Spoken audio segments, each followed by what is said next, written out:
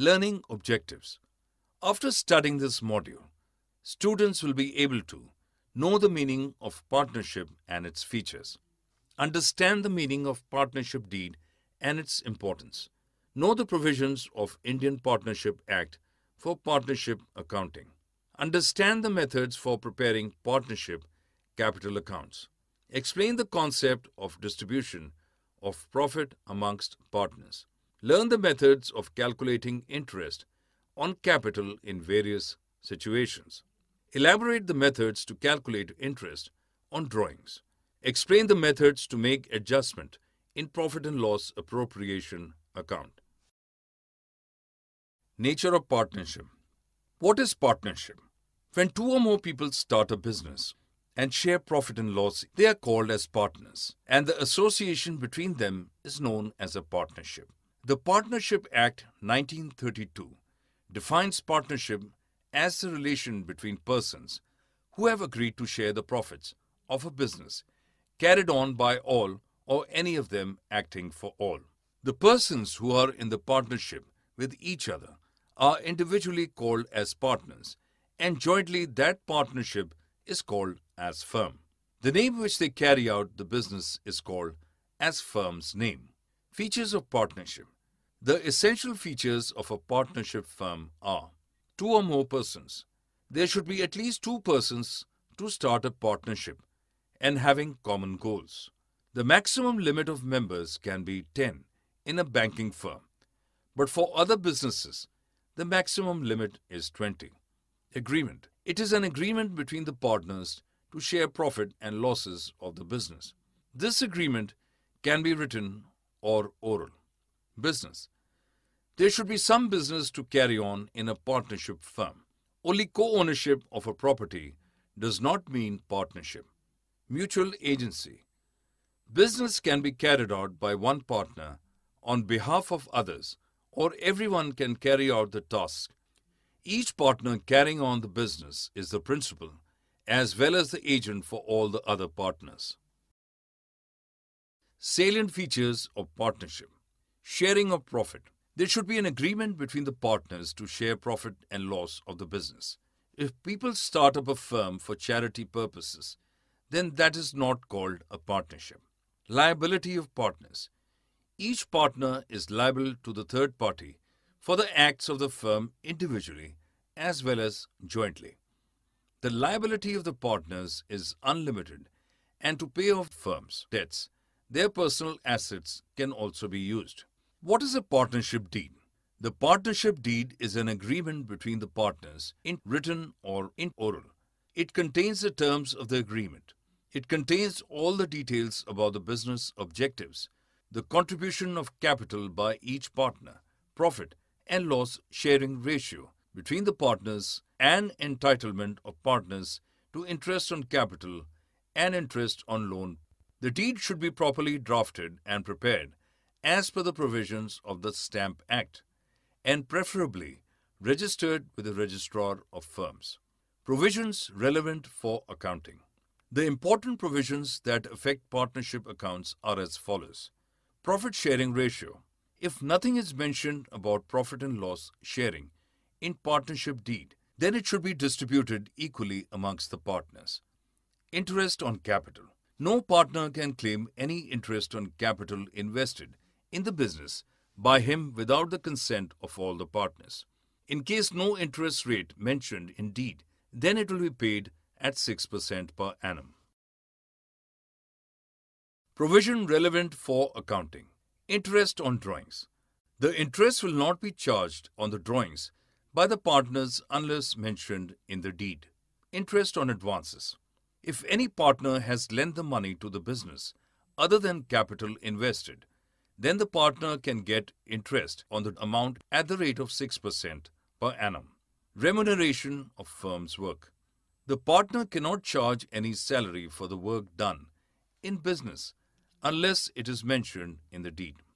Indian Partnership Act specifies that if any partner receives any profit for himself from any business transaction or by using any business property, then he is accountable to pay it to the firm. If any partner carries any business other than a partnership firm, but is of the same nature and competing with the firm, then he should pay all profits to the firm. Special aspects of partnership accounts.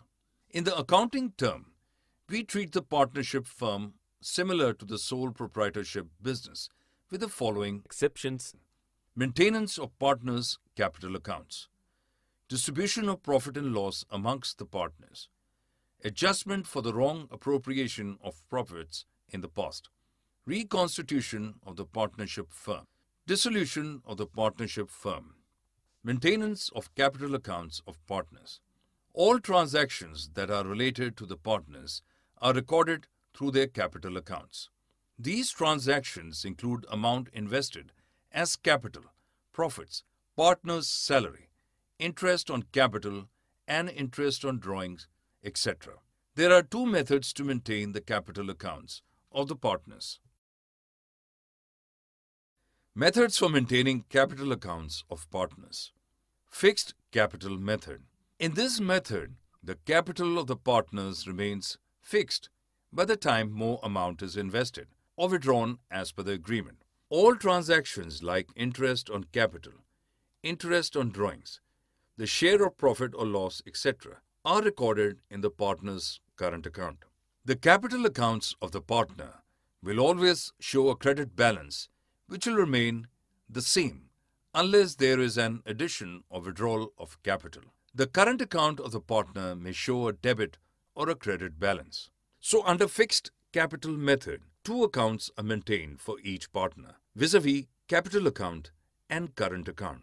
The partner's capital accounts shall always appear on the liabilities side in the balance sheet, whereas the current account is to be shown on the liabilities side if they have a credit balance and on the assets side if they have a debit balance.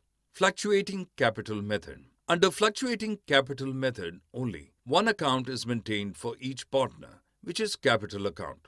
All the entries related to interest on capital, drawings, salary, etc. are done directly in the capital account of the partner. That's why the balance of the capital account does not remain fixed and keeps on changing. If no instructions are given, then the capital account is to be prepared under this method. Difference between fixed and fluctuating capital method of accounting. The main points of difference between the fixed and the fluctuating methods of accounting are as follows. Number of accounts.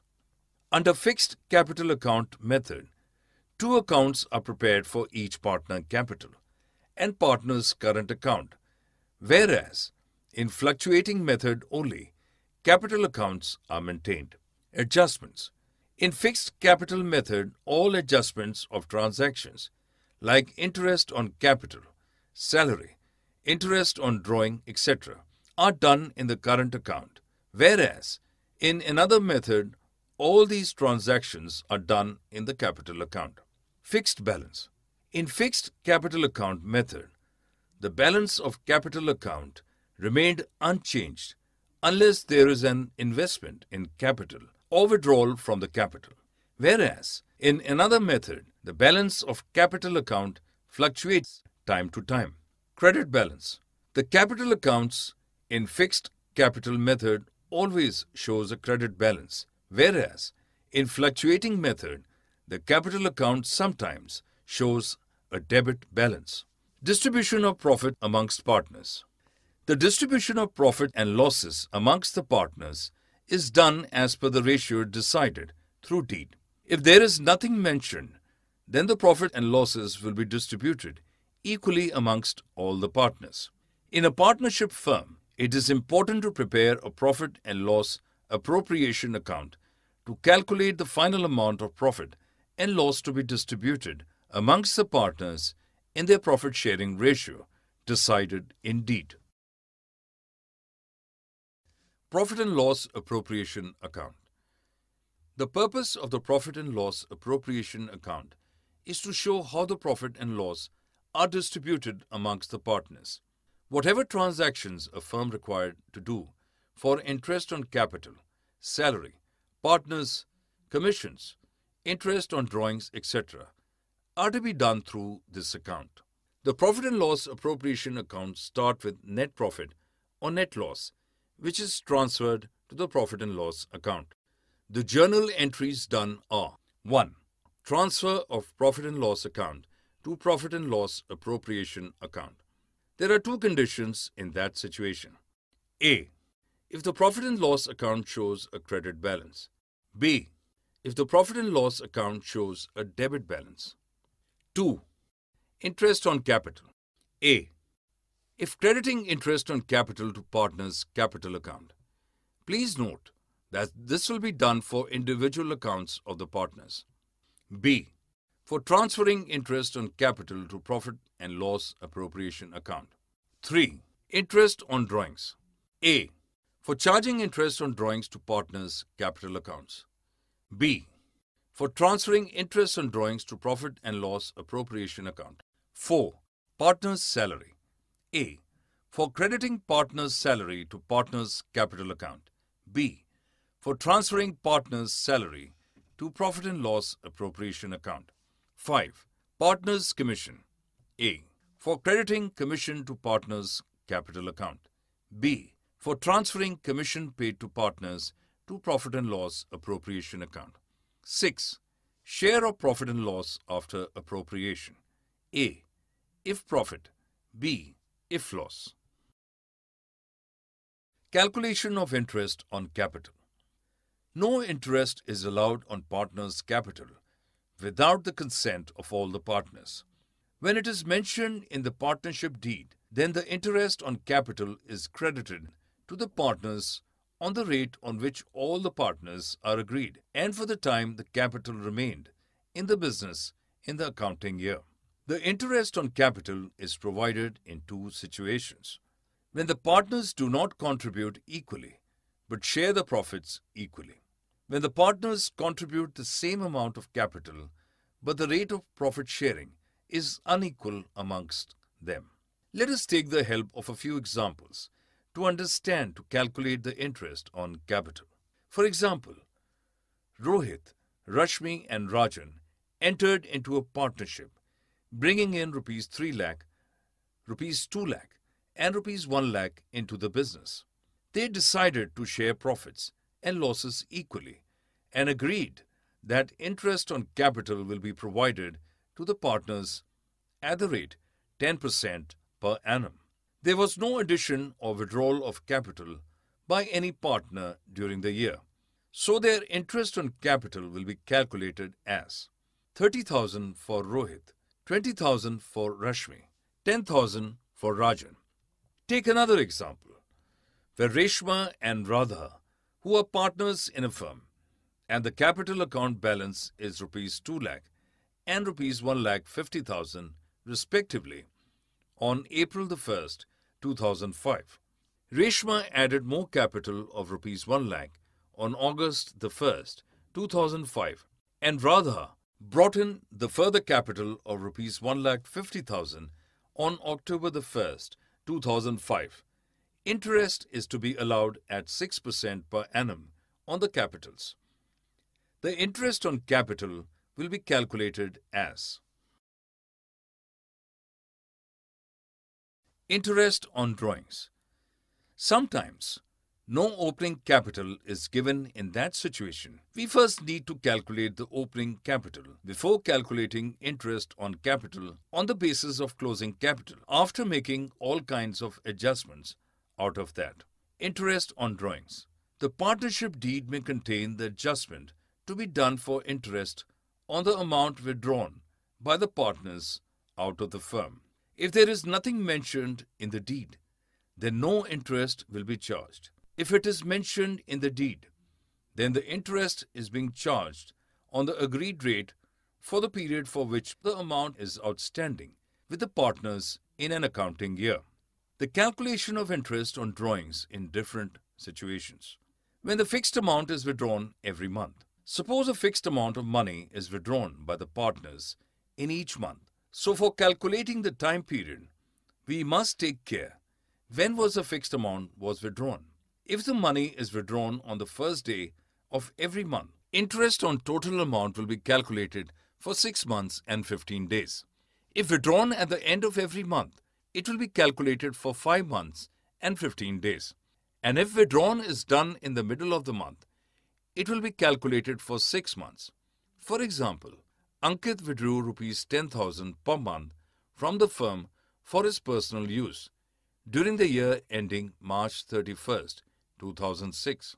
The calculation of average period and the interest on drawings in different situations would be as follows. Interest on drawings when a fixed amount is withdrawn quarterly. When a partner withdraws a fixed amount in each quarter, then interest will be calculated on the basis of time the amount is withdrawn. If it is withdrawn at the beginning of the quarter, then the interest will be calculated for a period of 7.5 months. If the amount is withdrawn at the end of the quarter, then the interest will be calculated for 4.5 months. Let us take an example of Satish and Tilak, who are partners in a firm, sharing profits and losses equally. During the financial year 2005-2006, Satish withdrew rupees 30,000 quarterly. If interest is to be charged on drawings at 8% per annum, the calculation of average period and interest on drawings will be as follows.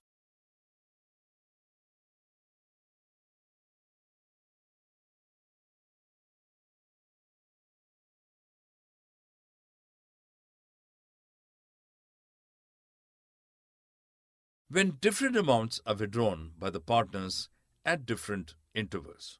When in the organization, the partners withdraw different amounts at different time periods.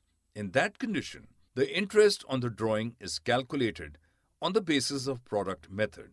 In the production method, each time money withdrawn is multiplied by the months for which it remained withdrawn during the financial year.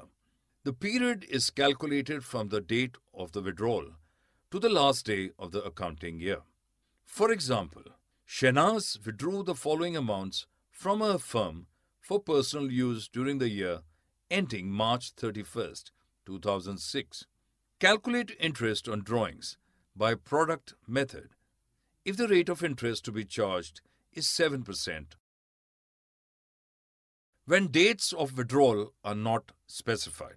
When the total amount withdrawn by the partners is given, but the date of withdrawing amount is not specified, in that case, it is assumed that the amount is withdrawn evenly throughout the year. For example, Shalin withdrew rupees 60,000 from partnership firm during the year ending March 31st, 2006, and the rate of interest on drawings is 8% per annum. For calculation of interest, the period would be taken as 6 months, which is the average period assuming that the amount is withdrawn evenly in the middle of the month throughout the year. The amount of interest on drawing works out to rupees 2,400 as follows. Guarantee of profit to a partner. At times, a new partner is involved in the firm by giving him a guarantee of a minimum amount as a way of profit share in the firm. Such a guarantee of money can be given by the old partners in a certain ratio or can be given by an old partner with the consent of the other partners.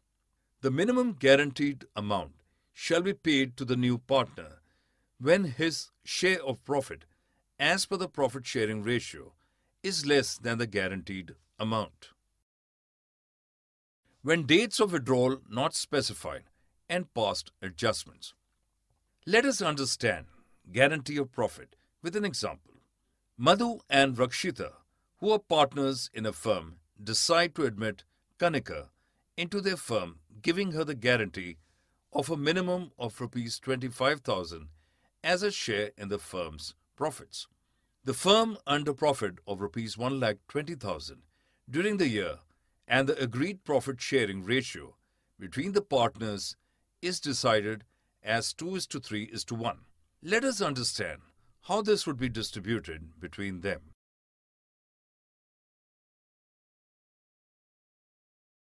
past adjustments. At times, after preparing the final accounts, there are many mistakes, omissions found in preparation of statements or recording of transactions. All these acts of omission and commission can be corrected by making adjustments. So instead of changing the old accounts entries, necessary adjustments can be made either through profit and loss adjustment account or directly in the capital accounts of the concerned partners. Let us understand this with an example. Ramiz and Zahir are equal partners. Their capitals as on April the 1st, 2006 were rupees 50,000 and rupees 1 lakh respectively. After the accounts for the financial year ending March 31st, 2007 have been prepared, it is discovered that interest at the rate of 6% per annum as provided in the partnership deed has not been credited to the partners' capital accounts before distribution of profit. Omission of entries and final accounts. In this case, the interest on capital not credited to the partners' capital accounts works out to be rupees 3,000, 6 by 100 into 50,000 for Ramiz, and rupees 6,000, 6 by 100 into 1 lakh for Zahir. If the interest on capital had been duly provided, the firm's profit would have reduced by rupees 9,000. By this omission, the whole amount of profit as per profit and loss account, without adjustment of rupees 9,000, has been distributed among the partners in their profit-sharing ratio, and the amounts of interest on capital have not been credited to their capital accounts. This error can be rectified in any of the following ways. Final accounts. The final accounts of a partnership firm are prepared as prepared for a sole trading business. The only difference is the distribution of profits amongst the partners. After preparing the trading and profit and loss account, the net profit or net loss is transferred to the profit and loss appropriation account. All adjustments are made through the profit and loss appropriation account, whether it's interest on capital, interest on loan, salary, commissions, etc. This is done to differentiate between the results of operations of the business and the distribution of the profit among the owners. Summary. Let us summarize what we have learnt in this module. When two or more people start a business or set up and share profit and loss, they are called as partners. The association between partners is known as partnership. There should be at least two persons to start a partnership and having common goals. The partnership deed is an agreement between the partners, written or oral. It contains the terms of the agreement. If nothing is mentioned about profit and loss sharing in partnership deed, then it should be distributed equally amongst the partners. No partner can claim any interest on capital invested in the business by him without the consent of all the partners. In fixed capital method, the capital of the partners remains fixed by the time more amount is invested or withdrawn as per the agreement. Under fluctuating capital method only, one account is maintained for each partner, which is capital account. The purpose of profit and loss appropriation account is to show how the profit and loss is distributed amongst the partners. At times,